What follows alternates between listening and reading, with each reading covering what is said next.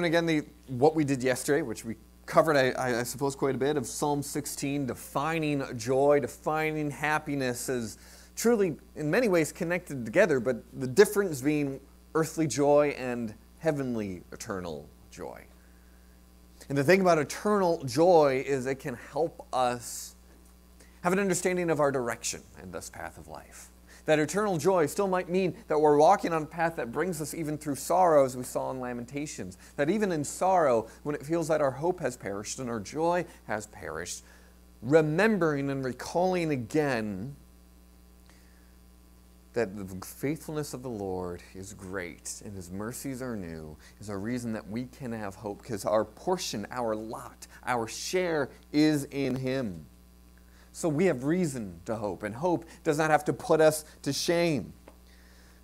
And so let us then consider our secure hope, how we can then go forward. If in Psalm 16, the very first words we read in our retreat began with the paths of life, how do we move on those paths of life? How do we travel on those paths? And we see here this picture running with endurance in Hebrews 12.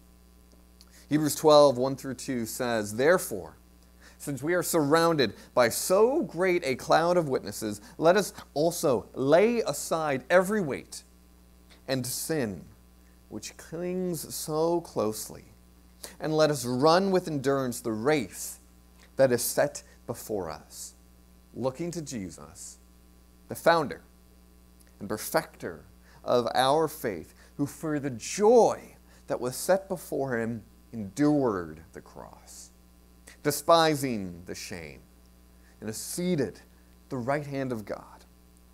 This is the word of the Lord. We talked about yesterday about hardships that come uninvited, right? Jeremiah's loss of his home in Jerusalem, an uninvited hardship, right? One he never asked for and he ever desired to happen.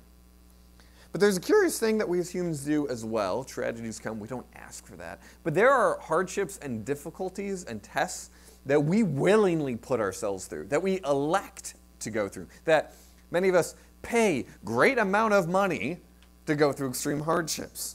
You know, some things might make sense to us, and other things you might look at and be like, why would any person ever do that? In running the Ironman that's going to happen in a few weeks here at Madison, every year, I mean, like, some of those things sound fun. Swimming a little sounds fun. Running a little is fun to me. Biking a little sounds fun. But doing all of those things at once for all of that distance, I don't understand why put your body through that much intense strain and pain and all the training, you know, straining your knees and your tendons and all of that. Right? Maybe you don't have a good answer now. Maybe afterwards you will. Yeah, we'll chat after. Why do people jump out of parachutes? Jump out of airplanes with a parachute, right? Why do people go skydiving? How about that one? I mean, you're not liberating France, so why do it? Maybe a little, less, physical exerting one. I hear about how someone like an aspiring comedian, stand-up comedian, what they have to go through every night of their youth trying to carve out just 5 minutes at a local comedy club to test out their material, getting no sleep for the night, not earning any money. Why spend so much time on money and education away from home, away from family to earn a degree, to get little sleep, high stress? Why do all these things? If I mention anything that you yourself have enjoyed doing or maybe doing right now or training for right now, you have an answer. Maybe you feel picked on, but you're like, no, there's a reason for it. And the reason is because you know there's something on the other side of this. You're not doing it because you like how you feel in, mile marker 13 when you're like, can I keep doing this? There's a hope of accomplishment, of achieving a dream. And that feeling of afterwards, this rest, this, I'd say godly pride of accomplishment, of, hey, I got there, it happened. It's maybe even just a thrilling story you'll be able to tell about later. There are risks that we invite upon ourselves because we see a reward, we see an actual payoff for it afterwards. We are willing to suffer and to put it in a simple way, we're willing to suffer for joys. Again, these are the earthly joys and happiness. Again, I would not diminish, because those are those feelings of accomplishment. I think that's also a feeling of joy. That feeling of utter exhaustion, but having completed the race, that is a euphoric feeling. That's an amazing feeling. That feeling of graduation, after very little sleep, after, defending your thesis or finishing your last exam, you are completely a shell of a person. But man, you've done it. You've crossed the finish line. Those are earthly joys, those earthly moments of happiness that are so hard to describe. And for all that understanding, let us then look at what Hebrews says about what Jesus was willing to sacrifice for our joy. That he suffered for our joy, so that he would secure our joy, so then we can strive towards that joy. He suffered for joy to secure our joy, so then we must strive towards that joy. Let us look to Jesus, who is the founder and perfecter of our faith. He suffered for joy because he is the founder and perfecter of our faith. And that's pretty much all we talked about yesterday. I don't want to hit on Jesus. I spoke about Jesus a bit, and I got to the gospel a little because I always want to in every message. But I really wanted to wait to the fullness of it, of how Jesus really fulfills everything we talked about yesterday. We talked about the source of joy, how it comes from God's presence, why it's worth to hope for joy from God. So let's focus on the actual foundation, the underlying parts of our faith. Jesus is the founder, the beginning of our faith, the reason for our faith, the reason for our hope. Why you have reason to endure on this earth begins with what Jesus did. Because that means your salvation has nothing to do with your own endurance. Your salvation has nothing to do with how happy you were when God found you. It begins with Jesus' love and mercy for you. It begins with the love of Christ. It begins with Christ's mercy. It begins with Christ's perfect life and death for your sins. He is the first mover of your salvation, the genesis of your hope. But he doesn't just get the ball rolling and have you take over. Jesus is the finisher. Jesus is the perfecter of your faith, ensuring that you reach the goal that is set before you. He isn't just the starting gun for the race, but he carries you and ensures that you will actually cross the finish line. He doesn't just choose you at the beginning for your happiness and joy. Neither do you perfect your faith by your happiness, by being the most happy Christian you can be. But your faith is perfected, and you find joy and you find happiness by the perfect love of Jesus working in you the entire way, all the way to the end. Beginning, middle, and end with Christ the entire way. That to be perfected is not simply talking about the end result, but how we get to that perfect end result. He brings you through the perfect process. He is at work in your faith by the power of the Holy Spirit. So that when we talk about looking ahead to a joy, it is all for what Jesus suffers that we can be sure. And what did he do? He endured the cross. It says he endured the cross, the immense pain that meant, the unbelievable amount of pain and suffering, of being mocked and whipped and beaten, suffocated by being nailed upon the cross, dying, all for what? The joy set before him.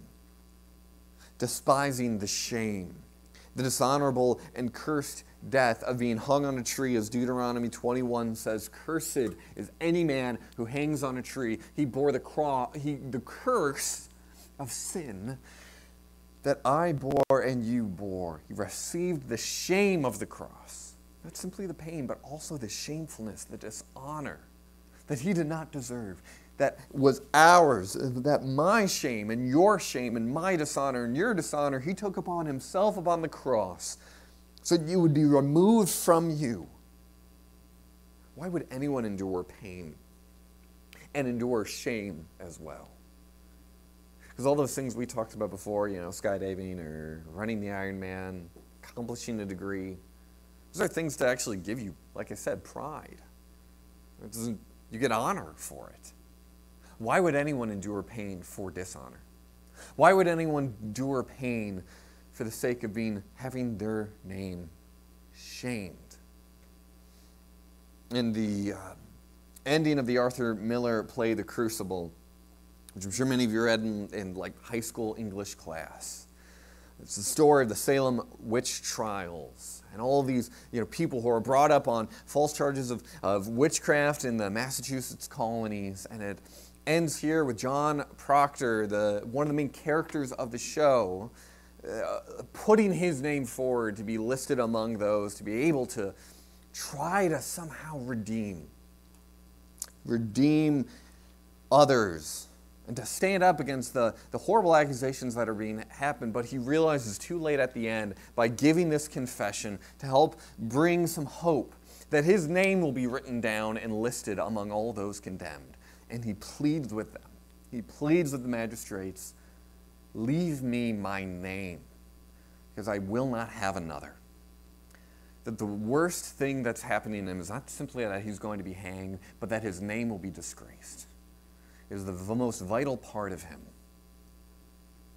And it is at the cross that Jesus' own name, for that moment, for that brief moment, as he is mocked for being called the King of the Jews, that his name is brought into shame and dishonor. But why would he endure the shame and dishonor? For the joy that waits on the other side. Because he knows of the empty tomb that comes after, to erase all the shame and all the pain, that on the other side of it is true, immortal, everlasting joy. And it is joy that's not just for himself, but that is secured for you as well. If you fear what it takes to endure for Jesus, for the suffering perhaps, and the shame that it means to endure for Jesus, he endured greater shame and greater pain, all for the joy set before him. And it is what he did in enduring that your joy then is secured. Our hope of joy is secured in Christ. It is guaranteed. Everything that we talked about yesterday is guaranteed for you and is secured and held safe and sound by what Jesus has done, all for what he endured. He endured when your endurance was gone. When Jeremiah says, my endurance has perished and so has my hope. If Jesus is your hope, he rose even from the dead so that your endurance can rise from the dead as well in Christ. You've been raised with Christ, and so has your ability to endure, because it is his endurance that endures in your place. When depression and despair were so great, Jesus did not despise the cross, but willingly went there because of his steadfast love that we talked about last night. It means there is certainty. This is not an investment that could be lost in a bad financial quarter or recession. It's not just something that, the interest rates look good right now, so I'll invest in this. This is already done and guaranteed. It's a treasure, a portion, an inheritance that is guarded, sealed, and reserved for you with your name etched into it that cannot be erased, because Jesus has called you. He will surely do it. And why do we know he can make that call? How do we know that Jesus can guarantee that for you, can guarantee joy for you? Because he has the authority to do it.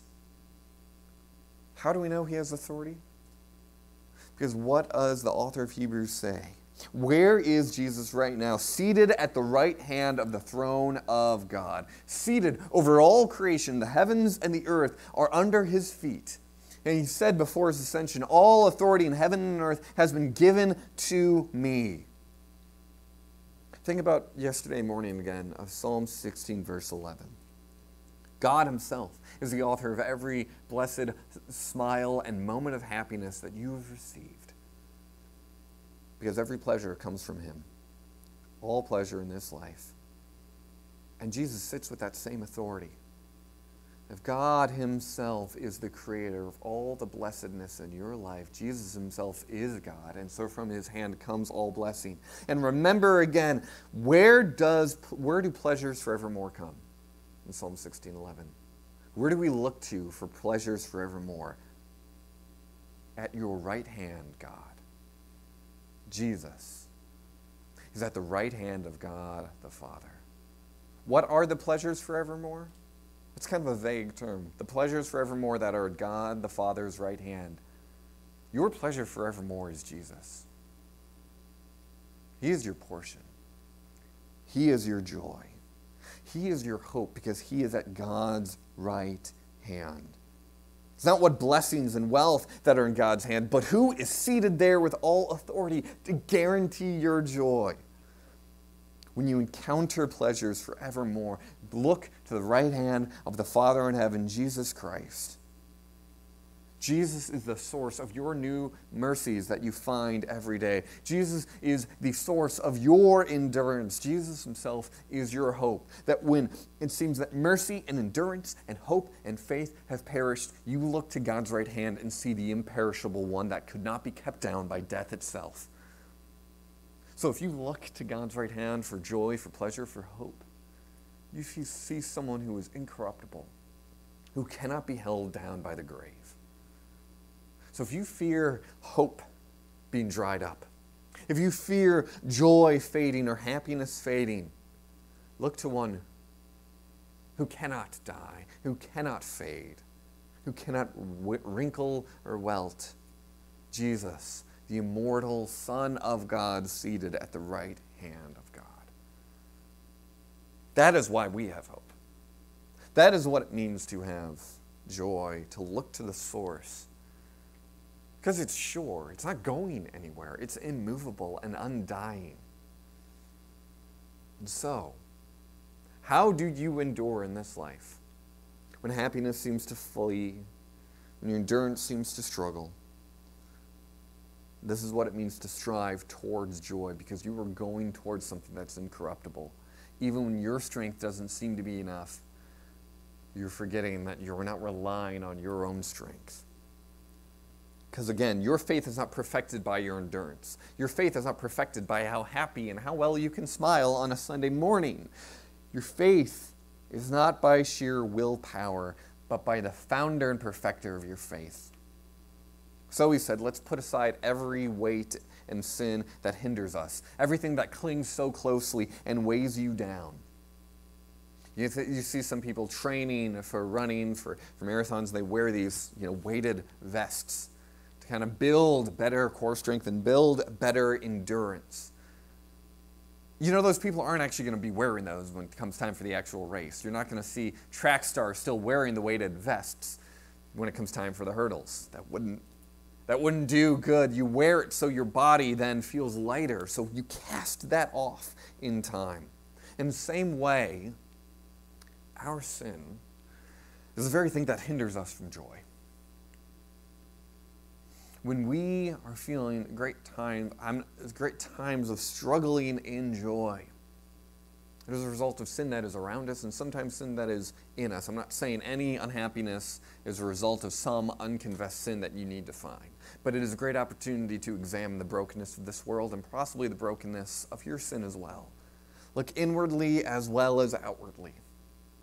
Sometimes our hope vanishes because sin's done to us. And sometimes we're experiencing, just like the people in Jerusalem in Lamentations, we're experiencing bad things also for the consequences of their sin as well. So we should look closely at what is clinging closely to us and hindering us. Be circumspect. But does that just bring further shame on you? Jesus endured the shame of your sin. So if you're still holding on to sin that is clinging to you, look to God's right hand. Jesus, who bears the wounds of the cross. And know those sins that are clinging closely to you were already placed on him. They do not need to cling to you anymore. And you cannot cast them off again by your willpower, but by what Jesus has done, looking to him as the founder and perfecter of your faith. That is how you're going to be able to run, is by confessing that your sins have been dealt with on the cross. Because otherwise, when we run holding on to sin, we're running with it on our shoulders, pushing us down, harder to pick our feet up, with our chest down inward, shoulders bent in, eyes to our feet into the ground. It's hard to run when you're looking at the pavement. It's hard to run when your back is down. You're going to run faster with your chest proud and your eyes to the horizon. You can run so much faster that way. We can only do that if our eyes are fixed on Christ. So let us run enduringly. Because the gospel means that you're running the race by the power of an accomplished marathoner. The gospel means that Jesus has endured all of this for the joy set before him. And so you are sure you will be able to endure to the end. So what you do now, you may experience similar to what the runner's high is. For those of you who have really made running a great hobby and enjoyment, there's that feeling at a certain point, even in the run, after the run as well, but even during it, we're like, I feel great. I just feel better. It's the endorphins kicking in and just giving you actual runner's joy. Because enduring and accomplishing, your brain is telling you, this is a good thing. I'm enjoying this. That's why people run and run and run and do Boston Marathon many times and want to go to the other cities as well and run all those marathons, because it's something that they just feel that joy in doing. Understand that running with endurance, with our eyes fixed on Christ, does bring itself joy. It's hard to describe when that happens. Is it every step of the journey? There are certain bends in the road when the road then all afterwards straightens out before you, and walking with Christ, that you see again the reason for your joy. So that there can actually be joy in challenges. As James says, consider all joy, brothers, when you encounter trials. I think it makes all the more sense then, for any of you who enjoy then any exertion and physical activity, the runner then, who gets, that feeling of runner's high, is not getting the runner's high because they're short of breath. But they feel joy and happiness when they look down at their watch and know they're going to beat their time. That brings a sense of accomplishment and joy. Between those haggard gasps for air, the runner then smiles. The basketball player doesn't feel euphoria when they're on their hands on their knees, hunched over after a full court press. That isn't what makes the basketball player happy. But they have a cocky smile on their face in those 5 seconds after they've gone up and blocked a shot at the basket. It's the achievement of knowing why we're doing this that brings that joy. Knowing the unrelenting defense they're putting out there is going to seal the victory for the team. It's more than just enduring. It's more than just surviving. It's what you're enduring for and surviving for. Enduring itself, if we're just thinking about just enduring for the sake of endurance, is not joyful.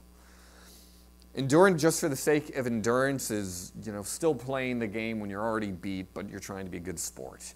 Enduring is knowing you have to run the annual mile in gym class, knowing that, hey, at least I'll be done for a year and I'll never have to do it again in this year.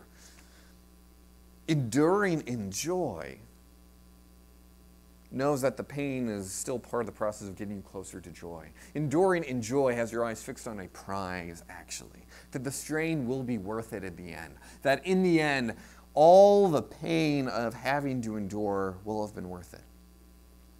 That there is joy in straining towards our goal. That it is by the Holy Spirit that for those moments, we can get a glimpse of the light of our joy shining through the clouds. Just as Jesus was able to endure the cross for the sake of joy, so we also get glimpses of that heavenly joy by the endurance that is ours by the Holy Spirit.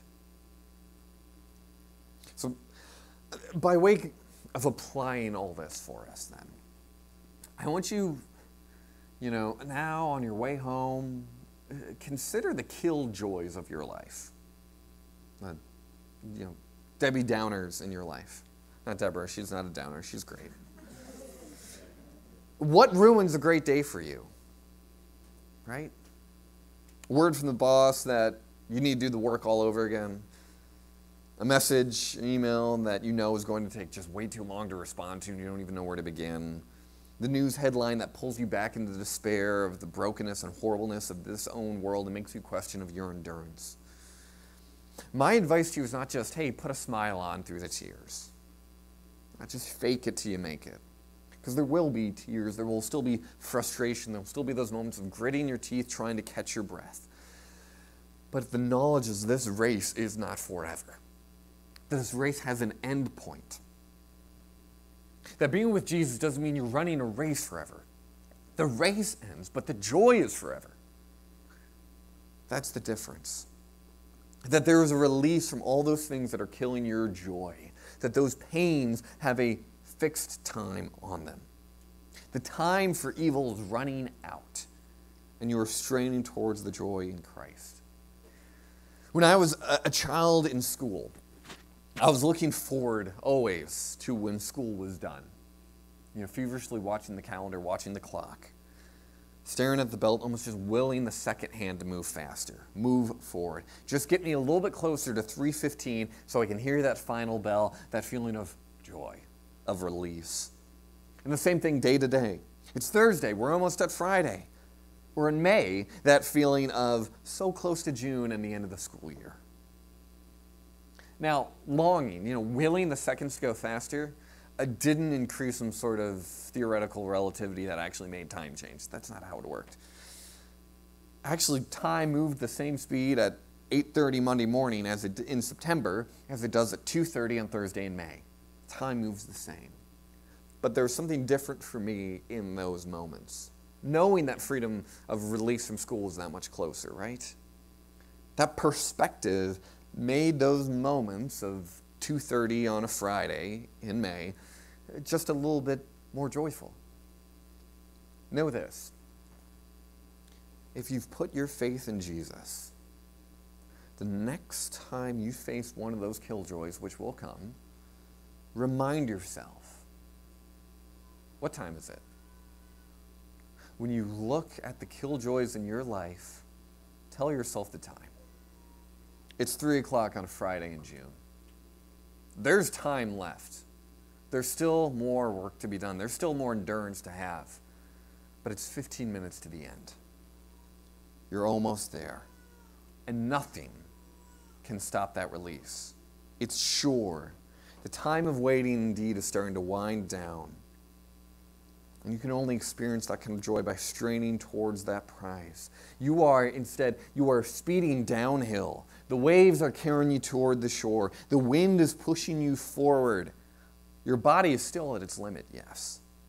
But the Spirit, like gravity, like water, like air, bringing you towards your portion of joy, your share that is secured by the work of Christ. So as you head home soon, as you begin your work week tomorrow, there are going to be so many things that'll test your endurance, that'll feel like it dries it up, kill your joy. And I invite you all in those moments to analyze where your joy is truly found. What are those things that are killing your mood?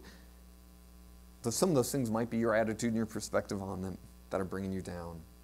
But instead, cast your mind to the vault, the reserve of your joy that's locked in heaven for you. Cannot be degraded by anything that you are having to endure in that moment. It cannot be harmed. And I believe that will bring you no small amount of happiness. Praise God that Jesus endured the cross for the joy set before him. Even when you feel helpless and hapless, praise God for the pleasures and joys at his right hand. So I do hope and I pray that when you get home and unpack your things, that you find some true rest today. Taking that eternal point of view, that big picture point of view of where you're heading. You're safe, you're secure, in the faithful, never-ending love of Jesus Christ. Because at his presence, there is joy unending. Let's pray.